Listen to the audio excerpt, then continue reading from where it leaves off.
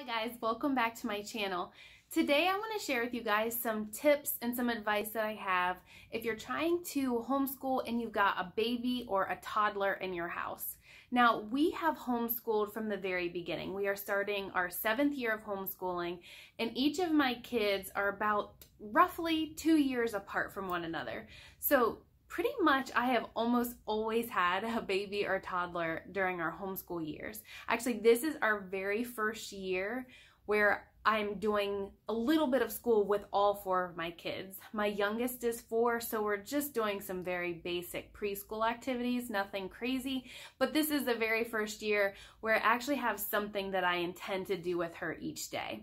But first things first, I just want to remind you that this is a busy season in your life, and that's exactly what it is, just a season. This isn't going to last forever, so this too shall pass. And the other thing is, just give yourself some grace for the days that are less than perfect. When your plans go awry, it will happen, I promise you. Everything is not perfect and rainbows and goes exactly how you want it. I actually want to read a quote. I know I've shared this book before. I love this book, Teaching from Rest by Sarah Mackenzie. And there's actually a quote I have underlined, and honestly, I underlined a lot in this book, so it took me a second to find it. But I want to read this to you because it just epitomizes this whole idea. And it actually has a quote from C.S. Lewis, which I love. But it says, "Whatever is getting in the way of your plan for the day, the toddler's tantrum, the messy bedroom, the sticky juice leaking all over the fridge and into the cracks of the drawers, the frustrated child, the irritable husband, the car that won't start, the cake the dog dragged under the couch, whatever that intrusion into your grand plan for the day is, it's also an opportunity to enter into rest." And this is the quote from C.S. Lewis that I wanted you to hear. "The great thing, if one can, is to stop regarding all of the unpleasant things as interruptions of one's own or real life. The truth is, of course, that what one calls the interruptions are precisely one's real life. The life God is sending one day by day, what one calls one's real life, is a phantom of one's own imagination."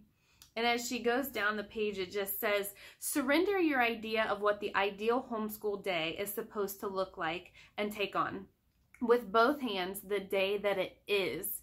Rest begins with acceptance and surrender." And I just love that, the idea that we have this idea, this in our minds of what our day should look like. And so when things come up and when things go wrong, we just think that it was this horrible day. It was not supposed to go that way, but maybe that was exactly what God needed us to happen in that day, to maybe teach us patience or to make us humble, anything to make us more like Jesus. And I always think that's such a great reminder because I can so easily be thrown off from the interruptions in my day. So if you have a newborn or a young infant or a toddler, just give yourself the permission to just do the very basics, the minimum, the 3 R's. Do some reading, do a little bit of writing, do a little bit of arithmetic.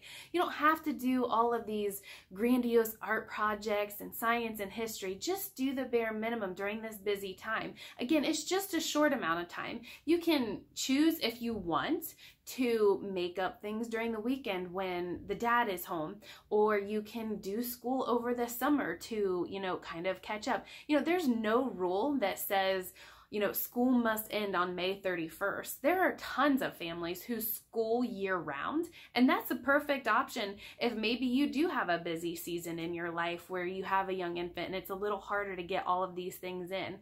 Just give yourself permission to scale back and do what you can do in your family. Another piece of advice is that you might have to change this view in your mind of what the perfect school day looks like, what the ideal school schedule would be. I had in my mind that I wanted to wake up, we'd have breakfast, and we would complete our school, and we'd be done by lunch so that we could go to parks and the zoo and do all these other things. And I realized when I was starting with my oldest, he was 4, and my second child would have been between 1 and 2, and I couldn't do that. I couldn't accomplish all of those things. So I had to kind of throw out the window this idea of this perfect school day and realize that I couldn't accomplish everything by lunch. And honestly, I would get super discouraged because I had something in my mind that I wanted to do, and the way that our lives were in that season, it just wasn't possible. And once I threw that out and realized that's not going to work right now, it was like this weight was lifted off my shoulders. In fact, one tip that I have, if you have a baby or still a toddler that naps, maybe even they're napping in the afternoon, is to complete your schoolwork while that infant or toddler is napping, even if it's in the afternoon. Once I made that transition to doing our school in the afternoon while our toddlers were napping, I felt like the school time went much more seamlessly, where less interruptions, less things happening. It got done quicker because I wasn't distracted with the baby or the toddler. Even though I wanted to be done by lunch, that just didn't work. So we shifted, we completed it after lunch while they were napping, and it was accomplished in such a short amount of time.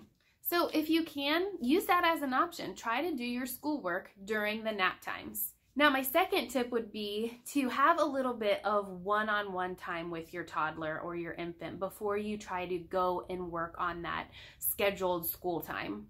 I found that as my kids got older, they were more in the toddler stage, if I gave them some focused one-on-one attention, that they were more apt to go and do a little bit of alone or quiet play where I wasn't needed. So we were doing things like reading books and doing puzzles, playing with Barbies, playing with baby dolls, playing with Legos, playing with cars, whatever it was. I was just giving them my very first attention. It was right after breakfast. We had a 20 to 30 minutes of just very one-on-one play, and it was kind of like I filled their cup and they were able to entertain themselves for a little bit so that I could focus on the other kiddos and doing their school. Now, that obviously works if your kiddos can be trusted to play by themselves, or, they're not going to get into something that they shouldn't be getting into.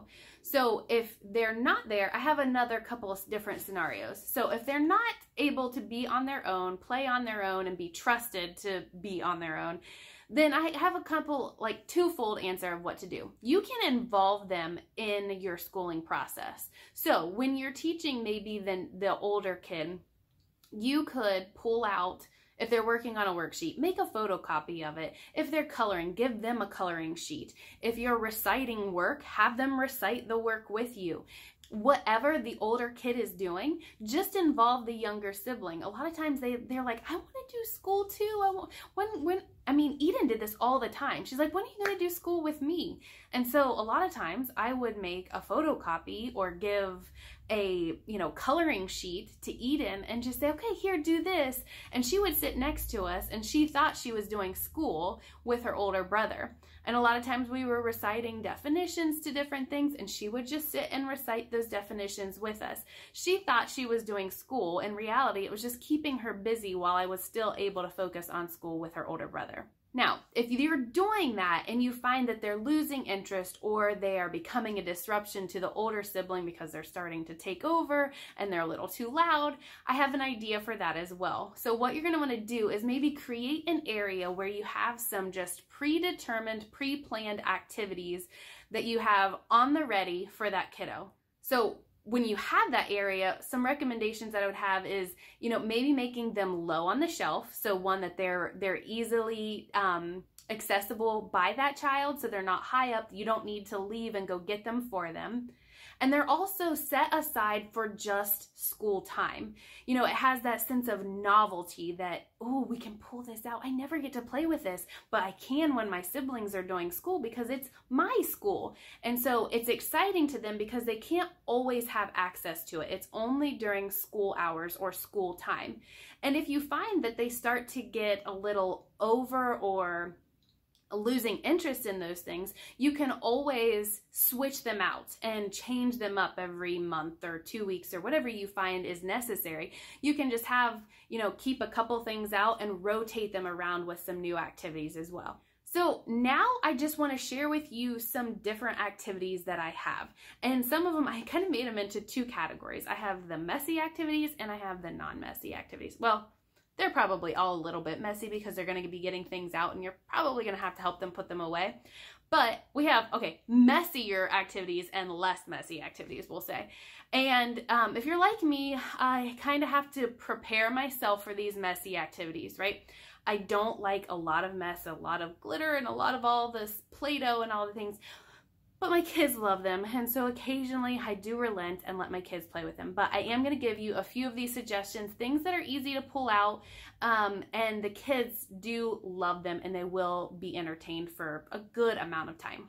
One of those things are just simple like watercolors, paints, you could do the finger paint. Some of them are like clear paint, and as soon as they put their fingers on the paper, it's that special Crayola paper, it turns the paper color. But this is something that I recently pulled out to keep Eden entertained, and all you need is just like a little cup of water, a paintbrush, and then all of the watercolors are up at the top, and it's not super messy. I mean, there's the potential for mess when they spill their cup, but it's not super messy because all the paints are on the sheet, and I can just pull one out and hand it to her and give her a couple, and it'll keep her entertained for a good 20-30 minutes. So that's an idea. Another one, a simple one, is Play-Doh. We do have a Play-Doh bin. The kids know they're not allowed to get that out unless I have given them permission, because it does turn into a big mess. So Play-Doh is a very special occasion in our household. Maybe you are better at allowing your kids to play with Play-Doh than I am. Another example of something that I've done before is I've taken like a good sturdy baggie and I've put it in like some shave gel or some hair gel and maybe like a few little like plastic animals or fish, and as they can move those around in the baggie, I do tape off the top of the baggie with some duct tape so they can't just open it. But it's another sensory activity that allows them to move the little animals around in the gel. They can, make shapes or letters or things in the gel with their finger as they're writing on, and that's a really cool activity as well. Another one that we have is Orbeez. So obviously I would not recommend these if your kids like to put things in their mouth or if they're super young, but Eden just absolutely eats these up. And honestly, this is a huge bottle and it takes forever because these little beads, when you put them down in water, get, much bigger, and they love just to, again, sensory play. You can make lots of sensory bins. They could be out of Orbeez, it could be out of rice, it could be out of beans, but if you have like a little Tupperware and you put some things down in them, the kids just love that sensory, that touching. These are fun. Again, can be messy, but just gear yourself up for them. I don't have them readily available all the time. It's kind of one of those special occasions, and I'll make them and have them set out and ready in the morning for when I need to keep Eden busy. Another example that I have are just do-a-dots. So these are super fun. They have lots of colors of these do-a-dot markers, but as you see, when you take off the lid, it just kind of has like, it looks like a little bingo marker, but then you can print off lots of little worksheets like this off the internet, and then the kids just work on stamping in those circles. So good hand-eye coordination. And then, just your run-of-the-mill like little worksheets. You can Google tons of like toddler and preschool activities online. You can do like coloring sheets, and they can do some tracing. There are these, so if you're okay with them working with scissors, they could do some cutting practice, and they're cutting along the dotted lines. And again, just more, you could do a dot, or you could color this worksheet. I mean, you can do a quick Google search and find lots of worksheets. And at one point I had printed off just several different things. These all have to do with like letters, and then different things like, Z was for zebra, just different things like that I have available if I need to keep someone busy. I just pull out a couple worksheets and they can kind of go at it. All right, now I want to show you a little bit of the less messy activities. Now, again, I don't mean that you're not going to have to do anything, because you're probably going to have to help them clean up. If they're like my kiddos, they suddenly are super tired and can no longer function to help clean up after they've done the activity. But it's not going to like get paint or anything or a little Orbeez or Play-Doh all over your floor. So some activities, now these, a lot of we've acquired over several years. We've gotten them for like Christmas gifts, different things like that. So we didn't go out and buy all of these all at one time. We've accumulated them over the course of 4 kids and over a long period of time. But little things like this. So this is just a little drill where they can make designs by drilling in the little screws into the little white board. They really like that one. Let's see, we have, I know I've shared these before, counting and sorting bears.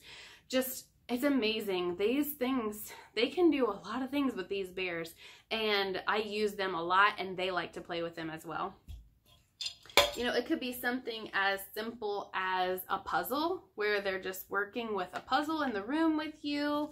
They could be puzzles with letters like this. So they've got I have a little bag of letters, and then they're gonna put the correct letters in the puzzle here. We can use,